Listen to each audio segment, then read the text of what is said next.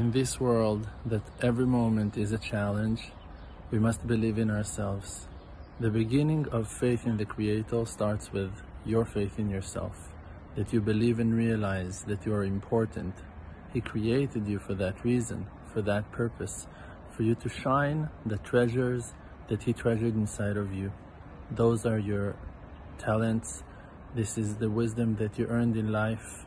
This is your high self-esteem. Those are your unique abilities and specialties. You are needed in this world.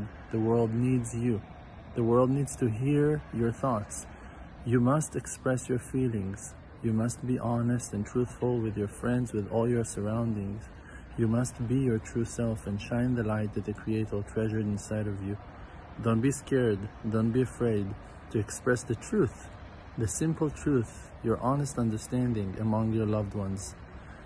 And the blessing of heaven shall hover upon us all.